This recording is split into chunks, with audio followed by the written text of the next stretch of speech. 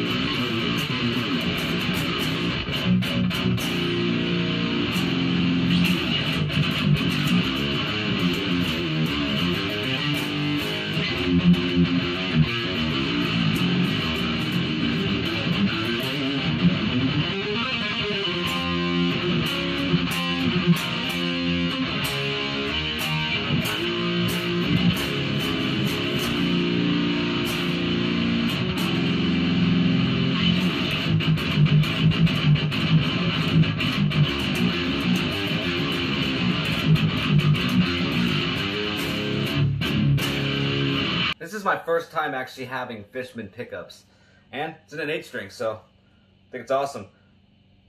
Apparently it's got 2 voicings in each pickup. So let's see how these sound.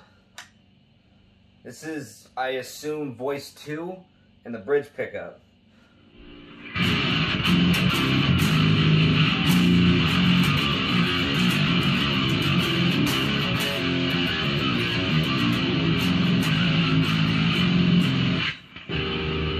I'll play a little Doom on it again and see the difference between the riff. So again.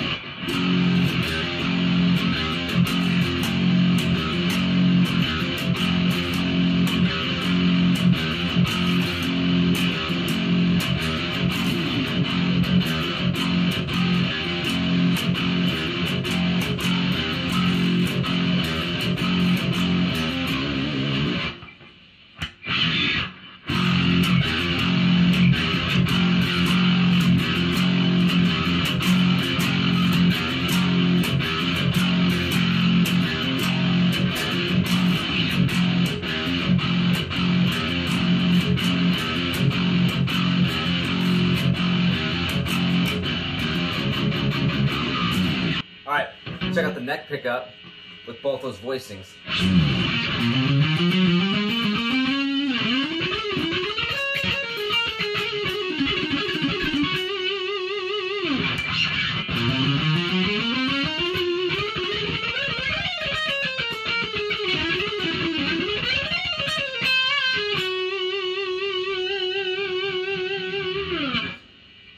So, maybe you can't hear it, but I feel on the voice 2 that there's less sustain. So that could work for a variety of different sounds, but I'm noticing that, at least for the neck pickup. There's definitely a little bit of a difference between the phase 2 on the bridge pickup for sure. Alright, let's check out both at the same time.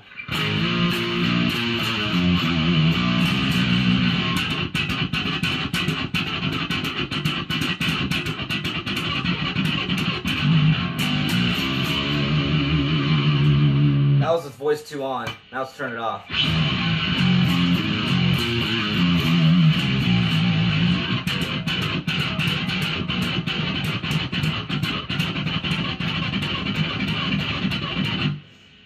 It's definitely louder.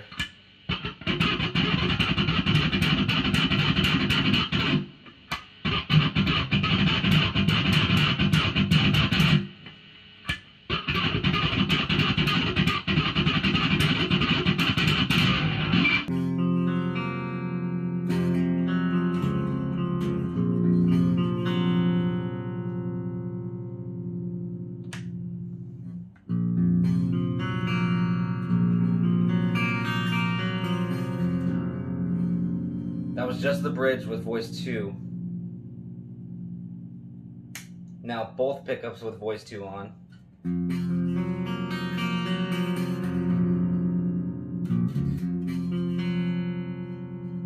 Turning off voice 2. There's already more volume.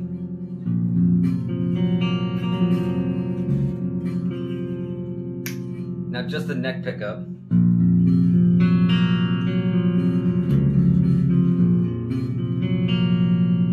Now with voice 2 only in the neck pickup. It's quieter.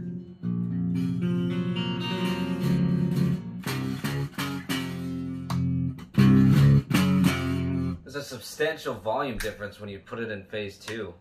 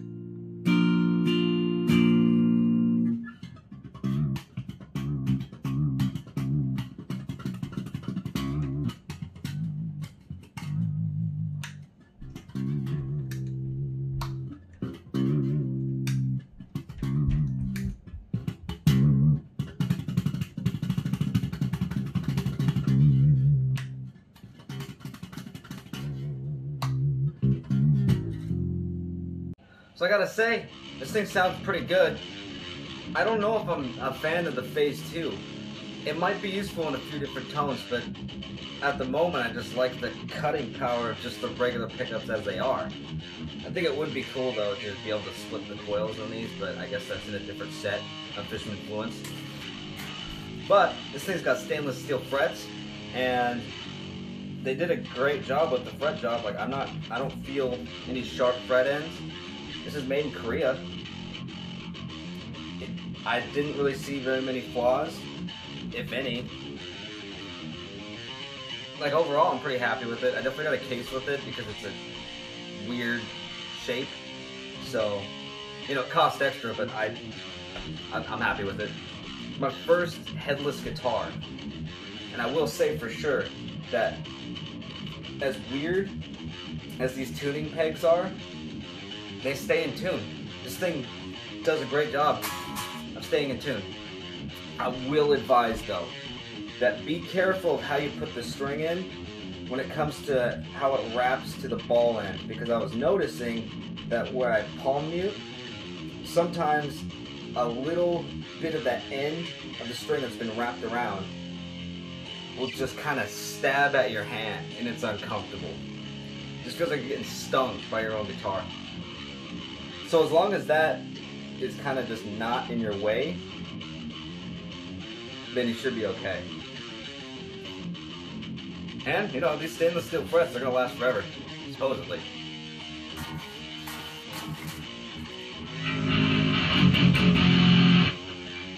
I like it. I think it's worth the money from what it is.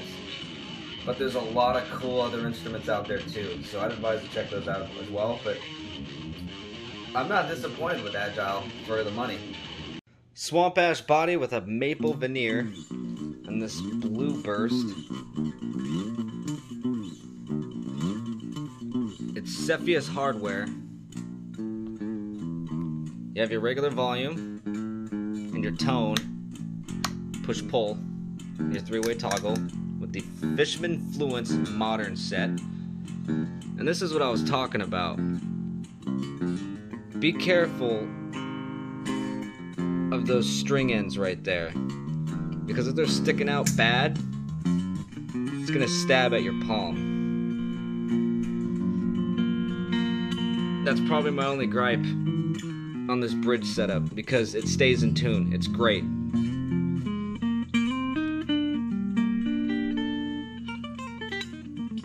Ebony fretboard with stainless steel frets. I think they did a great job with the fretwork for an import guitar. It's got a satin finish as well.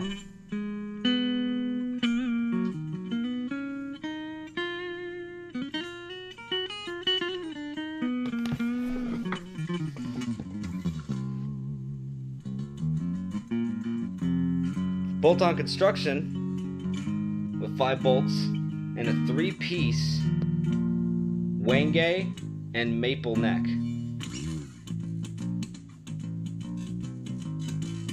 And the one piece that I got out of it was kind of flamed, so I'm grateful for that because I love flame maple. Just a tad bit flame, but I'll take it. It's a fun guitar.